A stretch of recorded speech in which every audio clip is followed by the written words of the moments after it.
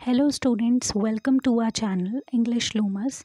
We are back again and this time we are going to tackle another practice paper of your English subject and with a special focus on a grammar section. Okay, so in previous classes we have already solved practice paper 1 and practice paper 2, and this time we are going to solve practice paper 3 and practice paper 4.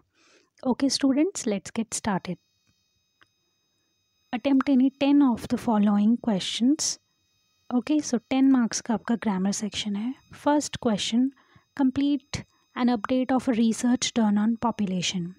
India dash first position in the world based on population at present. Okay, so recently India got this position. So recent work हो चुका है, but recent work है. So recent work में हम use करते हैं present perfect. Okay, so India achieved, India has achieved, ये has है, India has achieved, India have achieved और India will achieve. See, India आपका singular subject है, so have तो आएगा नहीं, achieved होता है simple past, so has achieved correct option है. Has achieved means present perfect. So India has achieved first position in the world based on population at present. Okay, so option B is correct. Now next question, the sun rise in the east. The sun rise in the east. See, जब भी आपको statement या sentence दिया हो जहाँ universal truth हो या फिर कोई एक्शन हो रहा हो, ठीक है, एक्शन हैपन राइट नाउ और यूनिवर्सल ट्रूथ हो या फिर कोई हैबिचुअल एक्शन हो, ठीक है, सो इन फॉर्मेशन में हम सेंटेंस को हमेशा सिंपल प्रेजेंट में रखते हैं. सो द सन आपका सिंगुलर सब्जेक्ट है एंड सिंगुलर सब्जेक्ट में वर्ब जो है वो उसमें वर्ब में एस या ई एस ऐड होता है according to the formation. Okay, so rise में RISES ऐड होता है. सब्जेक्ट है द सन, तो आपका वर्ब चेंज हो जाएगा rises. The sun rises in the east. Now next question, आपको एरर के पार्ट में लिखना है राइज एंड देन करेक्शन में लिखना है rises. All right, next question, fill in the blank by using the appropriate word in the bracket for the given portion of letter. Subject, about insanitary condition. Insanitary means unhygienic or you can say unclean condition.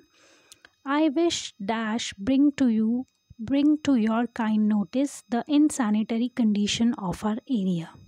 Okay, so एक आपको letter का portion given है, आपको इस fill up को fill करना है according to the statement.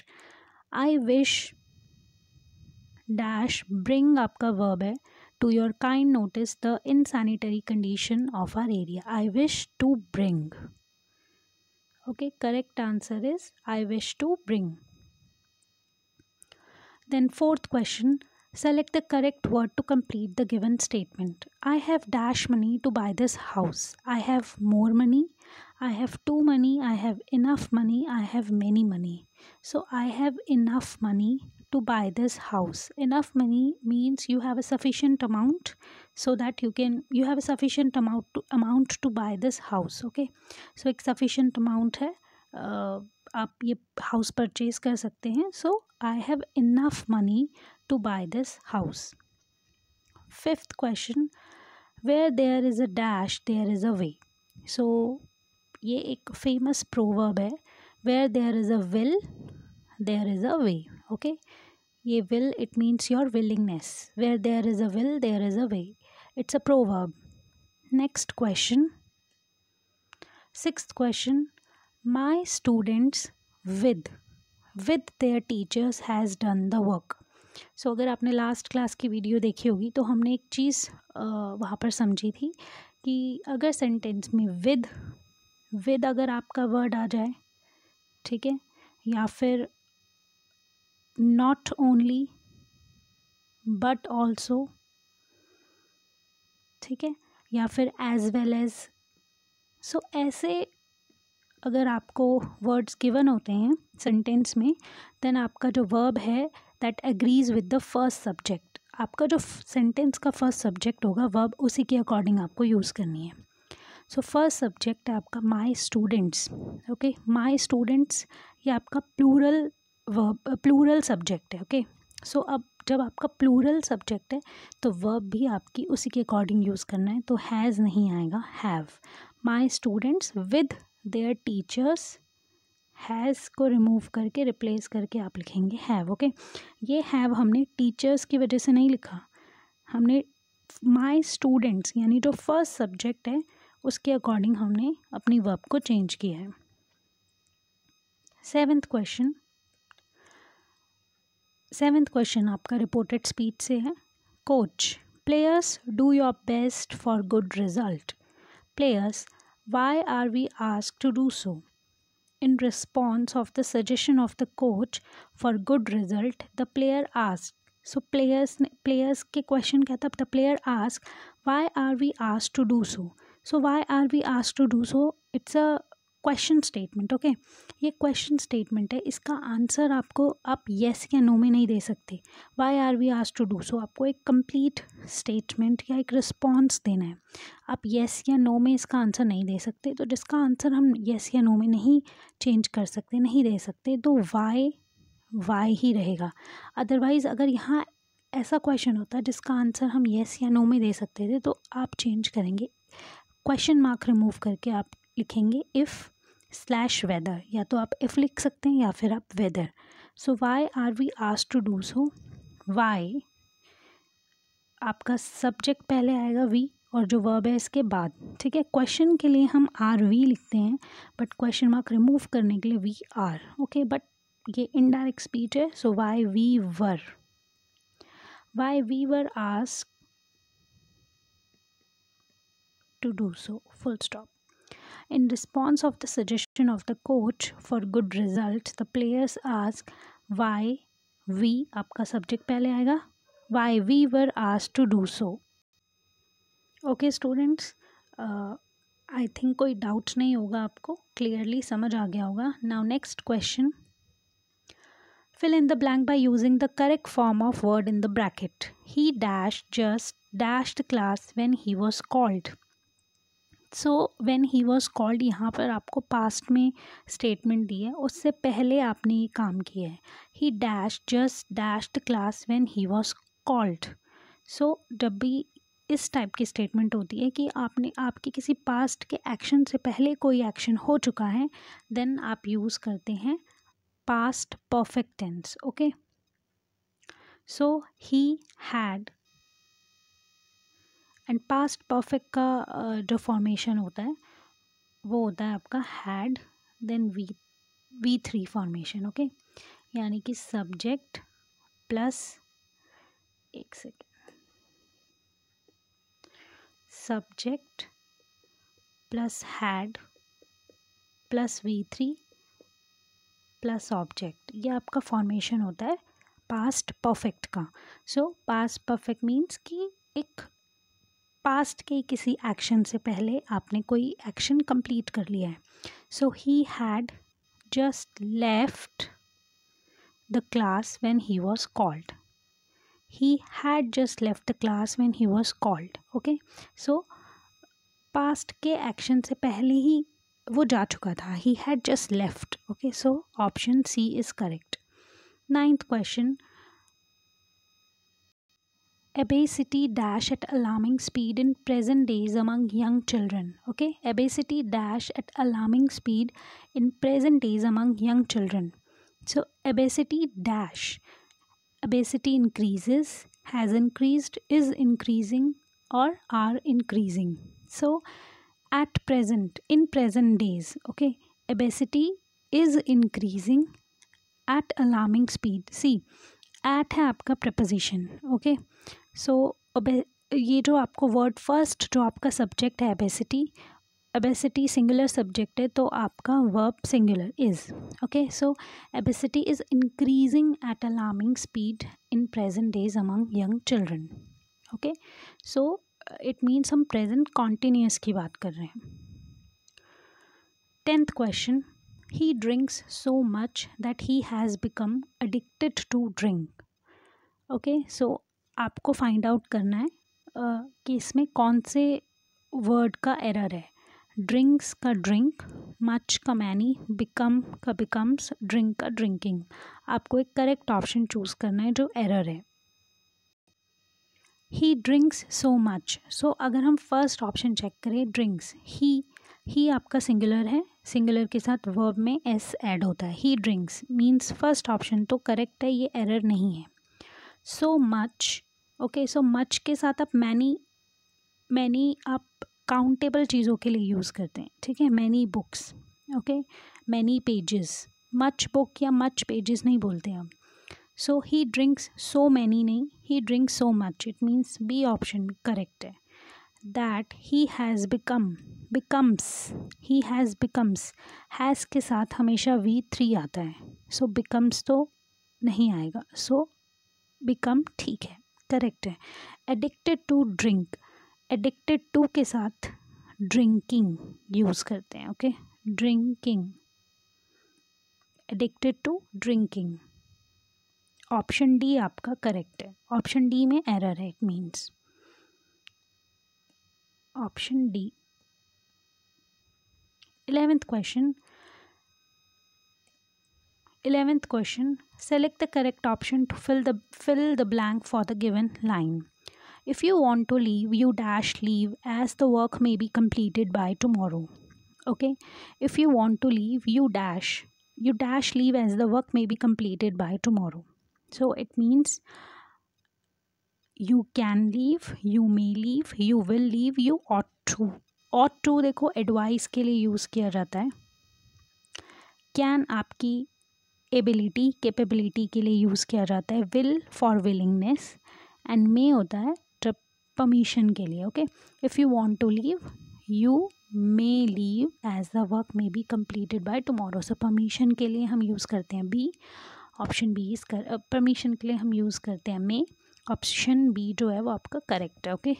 So if you want to leave, you may leave as the work may be completed by tomorrow.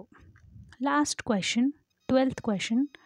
Rachna, I am really looking forward to do the class picnic tomorrow. To the class picnic tomorrow, okay? ये misprint हो गया है, printing mistake है, printing mistake नहीं, ये थोड़ा सा blur है, okay? I am really looking forward है to the class picnic tomorrow, okay? Namita, yes, after a long time we will be meeting our friends and teachers. Rachna told Namita, okay, Rachna told Namita, I am really looking forward to the class picnic tomorrow. आपको इस statement को change करना है। देखो, looking forward to the class picnic the next day, जब भी आप reported speech indirect में चेंज करते हैं आप सेंटेंस को, सो उसके कुछ वर्ड्स हैं जो चेंज होते हैं, लाइक दिस आपका चेंज होता है दैट में, ठीक है। और यहाँ पर देखो टुमारो हमने चेंज किया नेक्स्ट डे में। ऐसे बहुत सारे वर्ड्स हैं जो चेंज होते हैं। एक वीडियो मैं उस पर भी बना दूँगी और आपके साथ शेयर कर दूँगी, आप वो रूल्स भी पढ़ लीजिएगा। वो रूल्स इम्पॉर्टेंट हैं रिपोर्टेड स्पीच के लिए, अगर आपको इनडायरेक्ट में चेंज करने हैं sentences, okay. I am really looking forward to the class picnic tomorrow. सो यहाँ चेंज करना है, रचना told Namita I am really looking, ठीक है। लुकिंग तक आपको चेंज करके दिया, आपको आई एम रियली को चेंज करना है, तो आई चेंज होगा आपका शी, ठीक है। आई के साथ एम ऐड हुआ है present form, okay, but she was indirect में आपका पास में चेंज होता है। She was really looking forward to the class picnic the next day, okay. So the correct answer है she was really. I hope student आपको practice paper 3 clear होगा, कोई doubts नहीं होंगे। Next is practice paper 4। अब हम practice paper 4 solve करेंगे। First question, complete the following statement by filling in the blank with the suitable option. The boys, okay, the boys dash kites since noon. The boys आपका singular है या plural? Boys आपका plural subject है, okay. The boys dash kites since noon. The boys fly. The boys since noon, अभी तक वो work हो रहा है, अभी तक कोई चीज़ कॉन्टिन्यूटी में है, the boys have been flying, okay, it means present perfect continuous है ये। The boys have been flying kites since नून, तो कॉन्टिन्यूटी में है work, have been flying. Plural है सो हैव, अगर यहाँ पर सिंगुलर होता तो हम यूज़ करते has been flying, but the boys it's your plural subject, it means have been flying. Next question, master Raju where is my radio, Raju I through it out, master Y, master ask Raju where his radio was. Okay, so first तो आपको statement already change करके दिया है indirect में, master ask Raju where his radio was, Raju replied, Raju का reply है आई through it out. Through आपको already past form, verb आपको पास्ट में गिवन है, सो अगर आपकी वर्ब इज़ एम आर होता है, मीन्स अगर आपकी वर्ब प्रेजेंट में होती है तो आप उसको चेंज करते हैं वॉज और वर में according to the subject. If your subject is singular then was, if your subject is plural then were, okay. But अगर आपकी वर्ब ऑलरेडी पास्ट फॉर्म में है तो आप यूज़ करते हैं हैड, ओके, हम हैड में चेंज करते हैं, एंड हैड के साथ हमेशा V3 यूज़ किया जाता है।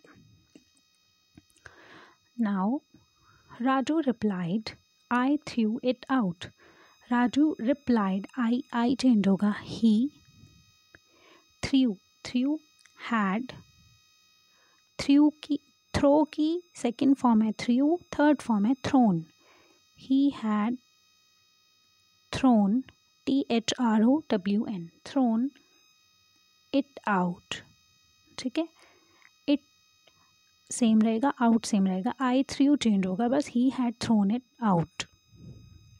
Next question third, she told that she dash help me in trouble, she told means past में बोला है, ठीक है, पास्ट ऑलरेडी गिवन है आपको, she told that she dash help me in trouble, she told that she may help me, she could, she shall, she would, so past है, permission नहीं है, ठीक है, आपकी कोई पास्ट की एबिलिटी कैपेबिलिटी नहीं है, so she told that she would आपका suitable ऑप्शन है, would be part।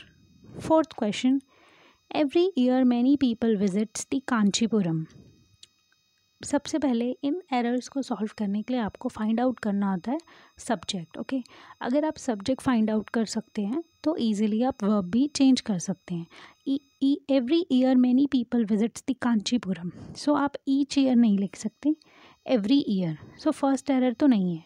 और इस सेंटेंस का सब्जेक्ट जो है वो है people, okay, and peoples there is no such word like peoples, okay, peoples कुछ नहीं होता, पीपल प्लूरल फॉर्म है, सो पीपल, एंड उसके साथ आपने वर्ब में एस ऐड कर दिया है, एस हम वर्ब में तब ऐड करते हैं when your subject is singular.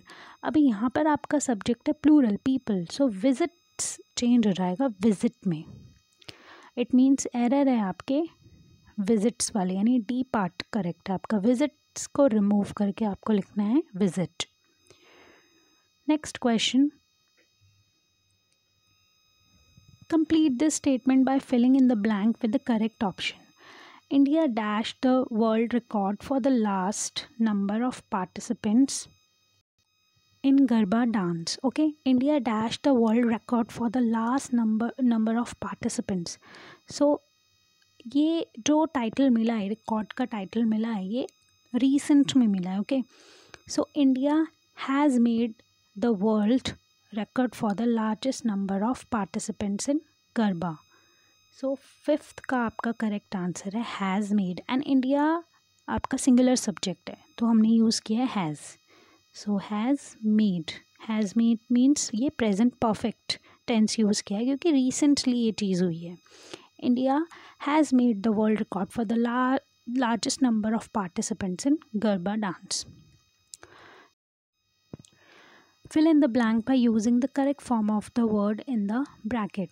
The book dash steal before he entered the room. So before he entered the room, इस action से पहले ही ये action already हो चुका है.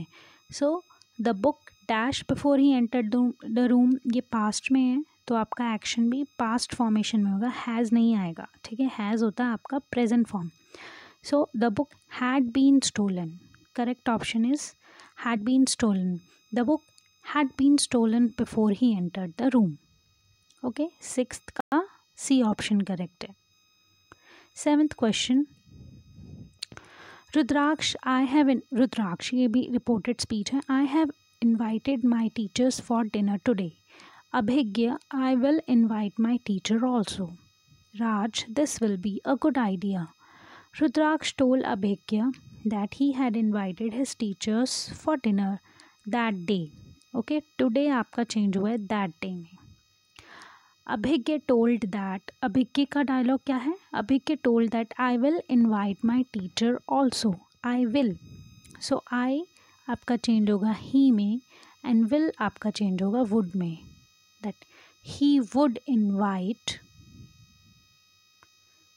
his teacher also, ठीक है। सिर्फ चेंज होगा आपका आई और will. Invite my teacher also as it is same रहेगा, इसमें कोई चेंज नहीं है। आई विल चेंज होगा he would. Invite his teacher also. Okay, इसको मैं एक बार लिख देती हूँ, एक second. Okay, so he would invite his teacher also. Now next question, question number 8। I did not came there. सो आपको इस सेंटेंस में करेक्शन करनी है। I did not came, C come then came then come. Okay, सो कम आपका base form है verb की first form.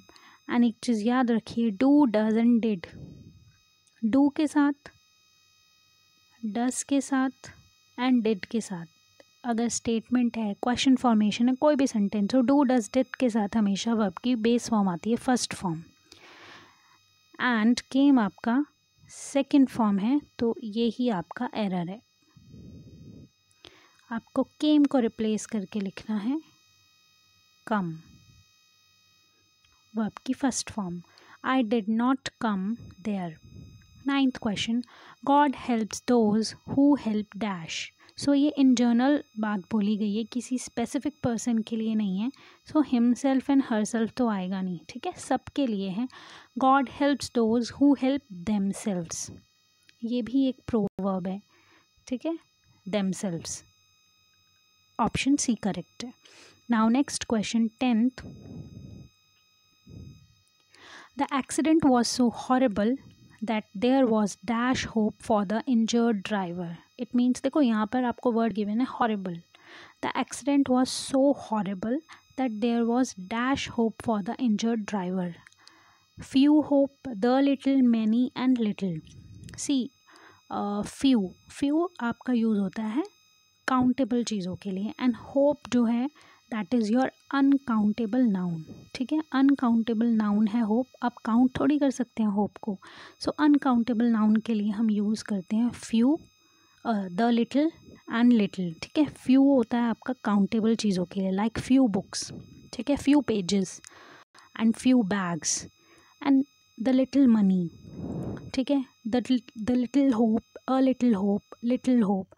सो अब आपका ऑप्शन बी तो इनकरेक्ट है। मैनी भी आपका काउंटेबल चीज़ों के लिए यूज़ होता है, बट होप जो है, hope is your uncountable noun.